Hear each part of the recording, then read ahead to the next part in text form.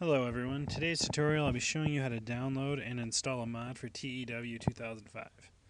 Alright, first thing, let's open up our browser window here. We're going to navigate to the EW Warehouse webpage. And from there, just click on the download tab here. Navigate down till you find the mod you wish to download. I'm going to just do the May here. Alright, once it's downloaded, we're going to exit out of this. Then we're going to go to the location it's saved at. Mine's going to be saved in my downloads folder. Yours might be different. Alright, so we find it, right click, extract files, or extract all, I'm sorry.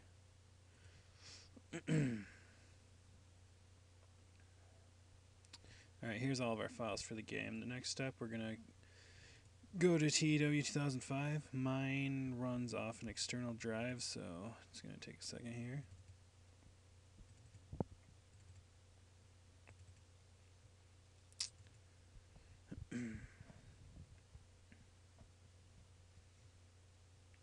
I just opened it up. Sometimes you have problems on on certain computers, so we're going to just exit back out of this.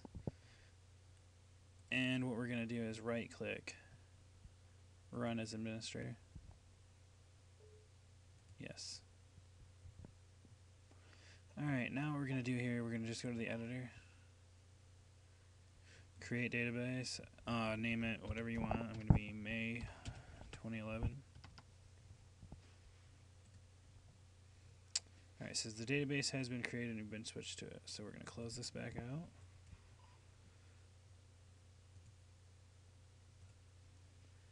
Now we're going to go to the data folder here.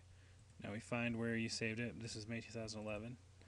Alright, it's pretty simple from here out. We just go to the original download here. Make sure you highlight all of this except the README file. You don't need that. And we're going to just drag it into this folder. And select yes for the next 25 conflicts or however many. Copy and replace. Alright, now go back. I'm done with this. Run as administrator. Allow. Alright, now just check new game. We'll begin new game here.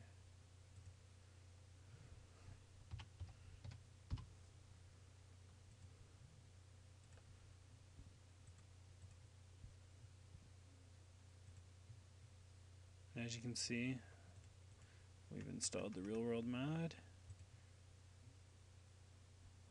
And no, it did not switch us to that, so we're going to go back. Database options. Alright, it was on 1995, so now just select May 2011. Select. Close. An easier way to check is just head into the editor. Go to edit database. Database info. And as you can see, there it is. So you're all set. Now when you start a new game, you should be ready to go.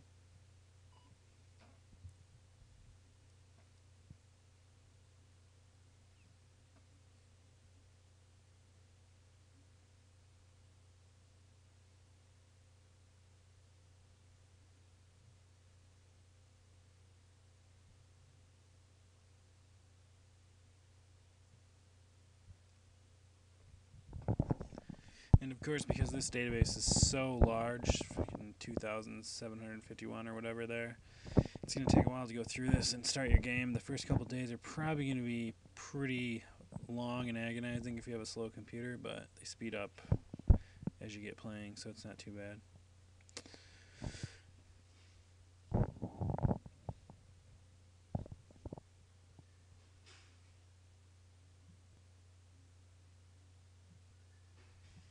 Alright, this is, again, just to make sure that this game really is the database you downloaded. I just type in blah, whatever.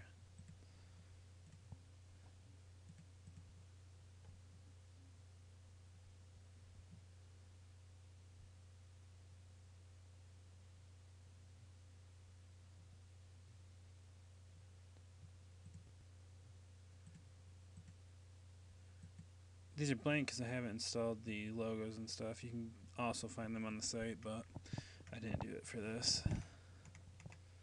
So yes, this is the right database, and that's how you install one.